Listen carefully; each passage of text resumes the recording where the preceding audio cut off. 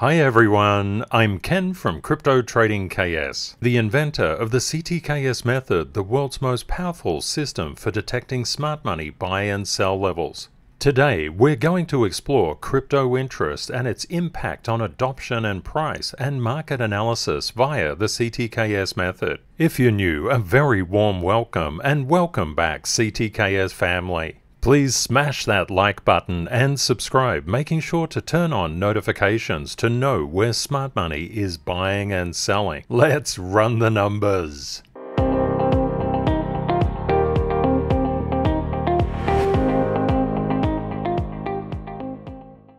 There's been enormous institutional interest in the crypto market in the past week, and we can see that Bitcoin's price has come up just a little over 7%. It's leading Ethereum, BNB by a wide margin, XRP by a wide margin, ADA and Bitcoin are nearly neck and neck. Doge just a little bit weaker, as is Solana, and Tron weaker than that. So far, the money is flowing into Bitcoin. Recently, the ETH exchange launched, and it's going to be trading four primary things that they've said are not securities, and this is backed by some of the world's largest fund managers: Bitcoin, Ethereum, Litecoin, and Bitcoin Cash. Please keep your eye on these four.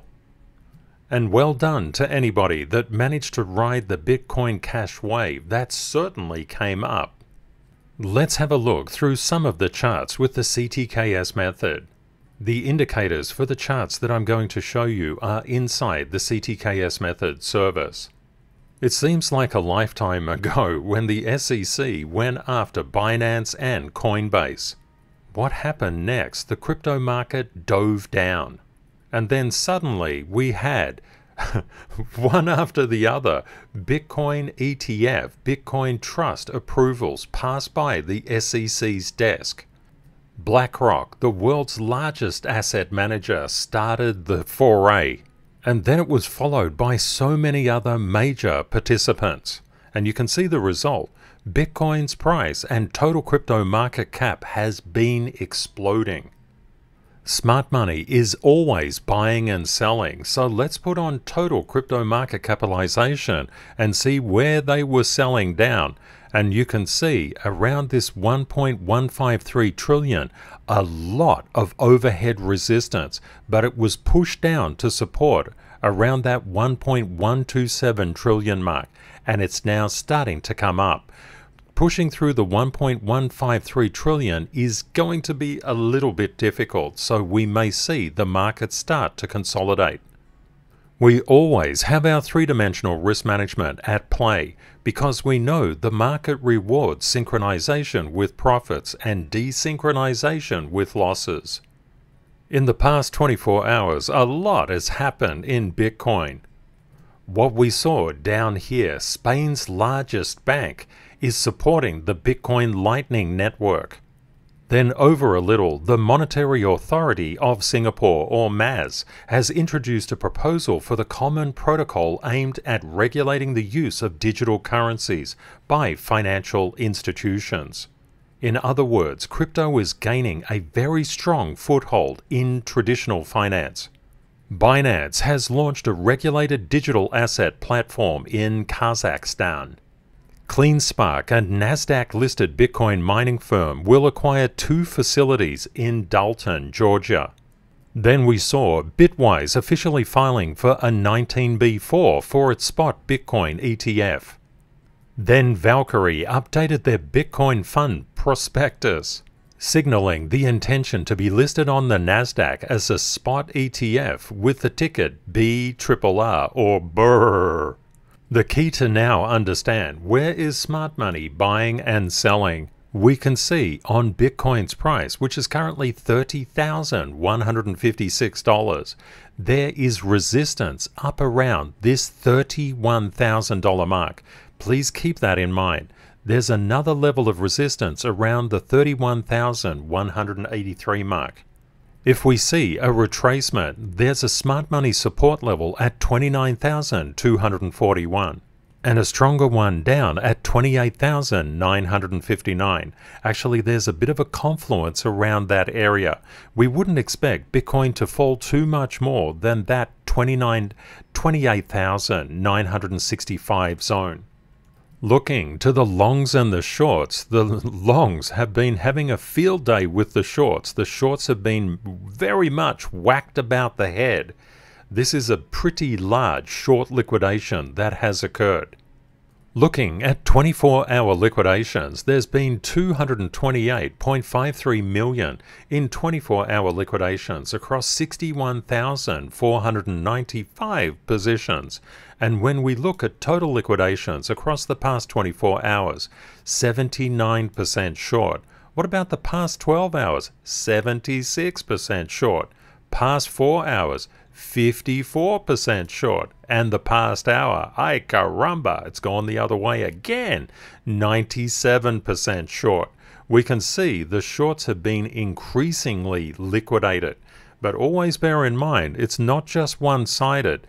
The shorts have been liquidating the longs, but not by much. I'd like you to notice something in Bitcoin structure. Just notice this particular pattern playing out. We're going to have a look at Ethereum next. Please let me know in the comments, do you see any structural difference between the strength of Bitcoin and the strength of Ethereum? We know that the total crypto market is coming up to a level of resistance. It has also struck a level of support. This is very encouraging what we see in Ethereum's price action right now. Let's look towards where smart money is buying and selling. Ethereum is currently $18.95. You can see that $18.72 as well as $18.79 and $18.86 are all support levels for Ethereum. What Ethereum needs to get across is this $1,900 level. Once it gets above that, it's looking really, really good. These smart money buy and sell levels are formed through CTKS Method Standards Certification. And you can get this and 25 other indicators by joining up to the CTKS Method service at ctksmethod.org. Knowing where smart money is buying and selling is incredibly important. If you're getting in when smart money is just literally there about to push it down, that's not such a good time to get in. But if price is well supported, that's a pretty good time. You've timed it well. So let's have a look at MATIC, which is a community request. What we can see in MATIC's price, which is currently 672, which means 0.672. We've got some smart money buy areas at 658 and also a stronger one at 654. We have another support level at around that 635 level. MATIC is being well supported by price structure. Let's have a look at ADA Cardano and see where the smart money is buying and selling. We can see that ADA's current price at around that 28.80 is coming up to some fairly substantial smart money sell levels, one at 2900 and a much heavier one up just a little bit further at that 2950 mark. There is support at the 2760 mark and also 2641 and just down a little bit lower at the 2611. What happens traditionally in markets? People don't look to where smart money is buying and selling. They just say, oh, it's cleared initial resistance over here somewhere, because they look at recent indicative price. The CTKS method is completely unlike that. It marks up all of price history. What does this mean for ADA? It means that we expect ADA's price to either consolidate along this 2900 mark or be rejected by it.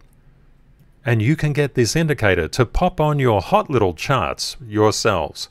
The greatest gainers, top 100, Pepe, Bitcoin Cash, Flow, Conflux, Render, Neo, BSV, Phantom, and Stacks. Just to let you know, because Bitcoin Cash and Litecoin have been approved by the ETH exchange, they're going to be marked up as tier 3 charts and maintained. So that means you'll get 2 more indicators.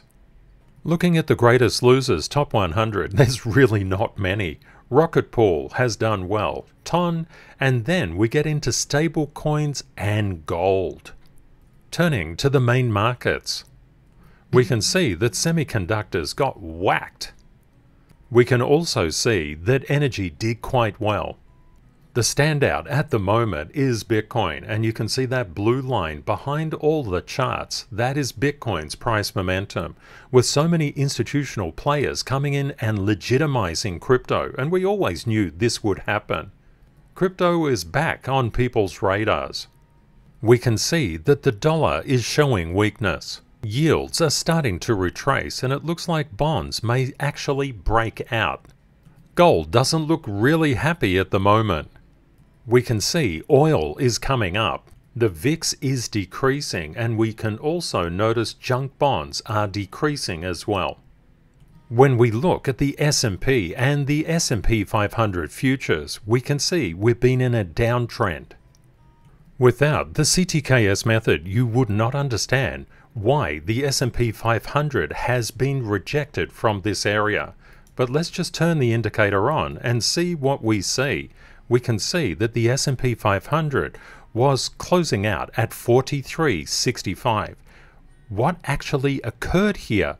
The S&P 500 came up to some fairly strong smart money sell levels at 44.35, little bit above that, 44.39, and there was another one above that at 44.51.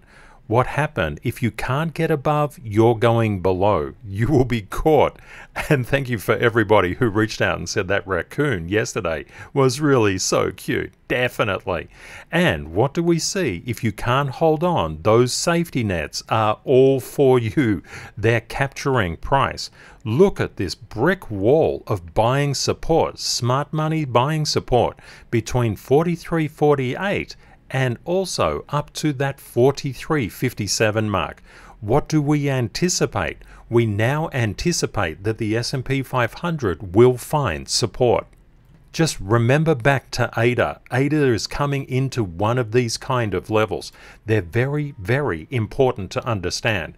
And inside the CTKS method service, there are 25 videos in there that explains how the SLs, the Stanfield levels, play out. They're where smart money hangs around. Therefore, when you look at the S&P 500 futures, you can understand what happened around this area. Looking back at the dollar recently, we saw the dollar resume its downtrend. But what actually happened to the DXY, the US dollar currency index, or the DXY? What happened? Let's throw on the smart money indicator. What we can see, the DXY is currently 102.08. We saw that the DXY failed to hold the 102.5929 level. What does that mean?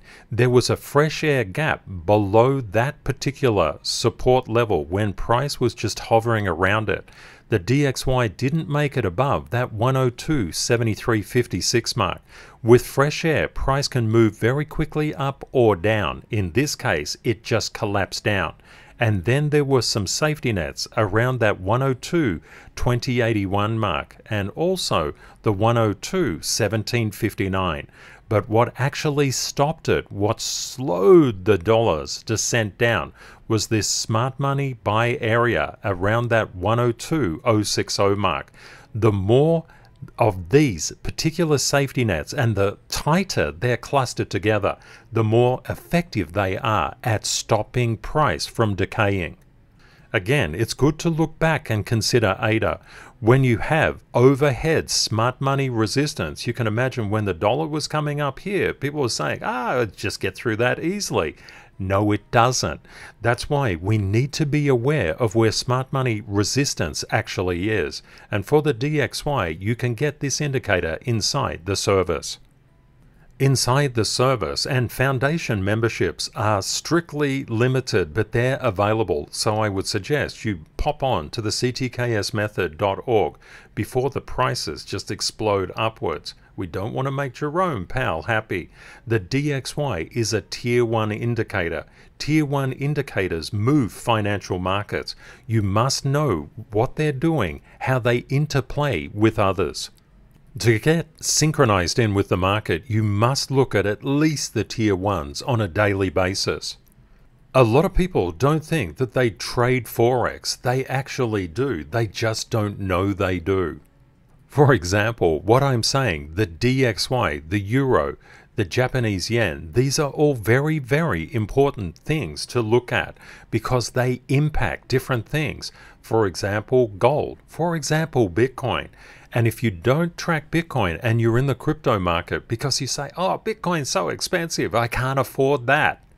Actually, the truth is you can't afford not to look at it. Bitcoin is a Tier 1 chart for a reason. When you think about professionals in any area, be it a sport or be it an academic discipline, professionals always think differently than those who are not professionals. In financial markets, we call non-professionals retail. Professionals look at the market pulse. They understand the Tier 1, Tier 2, and Tier 3 charts. Why would they bother going through all of this? Why wouldn't they just pile in on only the chart that they trade or invest in? That's because they've done that in the past, and retail thinking doesn't work inside financial markets.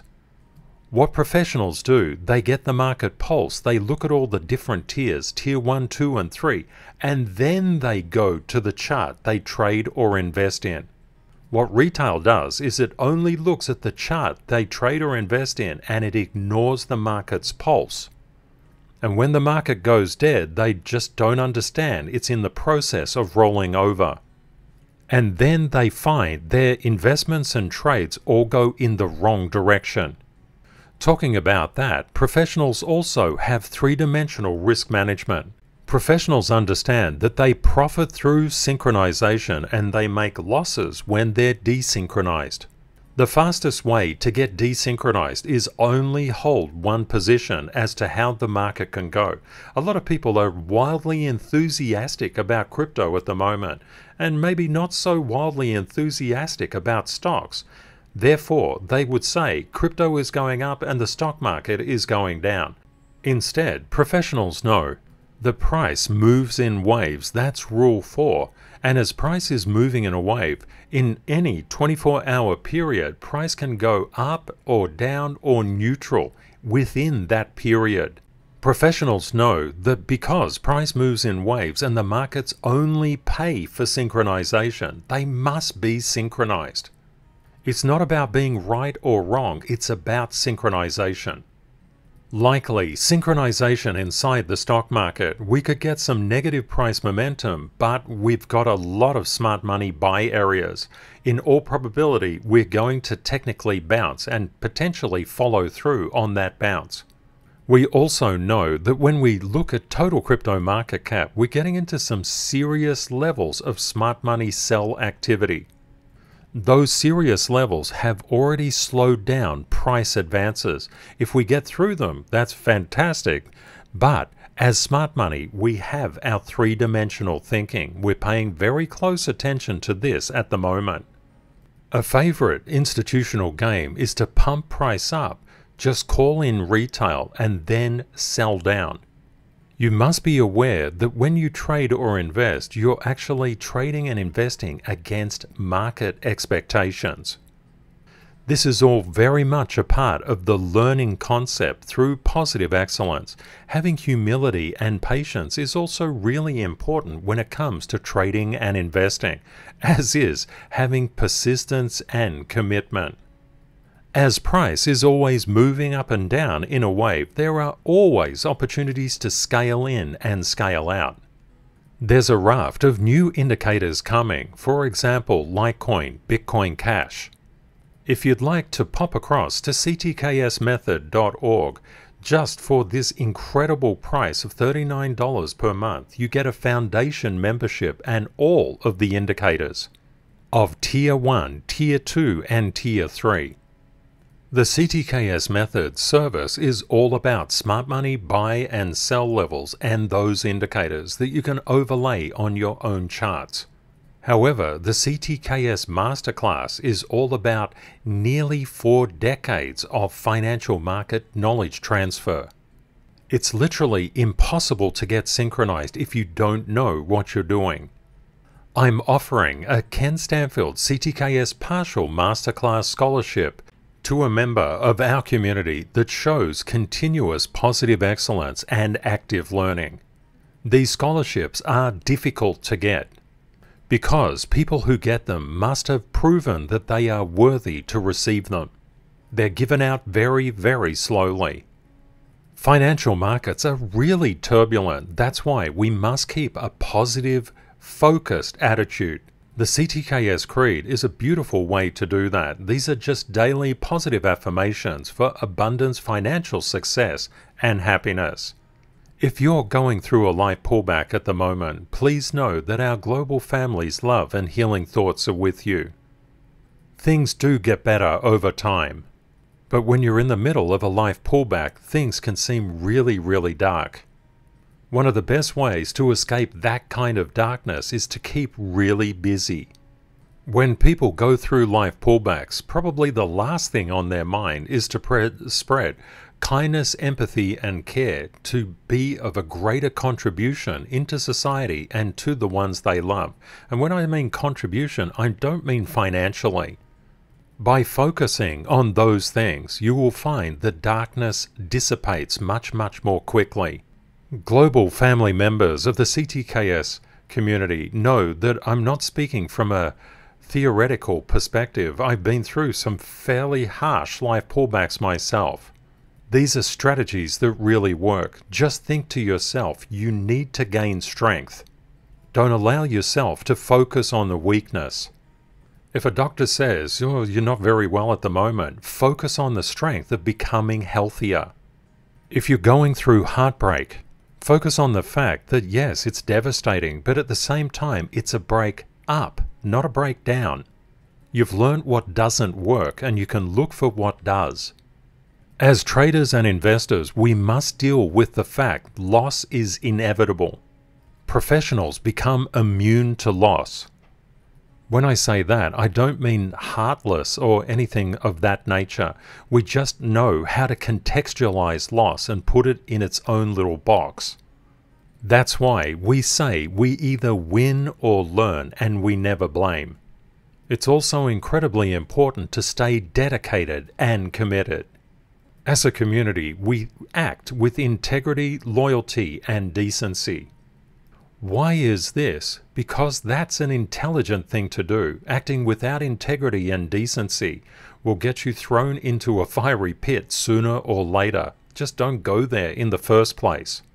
Focusing on your inner peace and outer peace is incredibly important. To do that, you need to drop things that have occurred in the past. You need to forgive. I say, salute it and move on. But that doesn't mean that you don't have strength and boundaries. Strength and boundaries and acting what you need to act on are very important as well. We are by nature a very kind and authentic global family of around 16,000 people. You are literally part of a positive excellence global family. And if you're new, a very warm welcome, and you might like to just say hi in the comments. Something else that would be good to talk about, how do you deal with adversity and loss? It's a very important thing, and it's a good thing to talk about at this current time when there's a lot of green in the market. Have a great day or night ahead, my friends, and Kate and I look forward to catching up with you again tomorrow. Bye for now.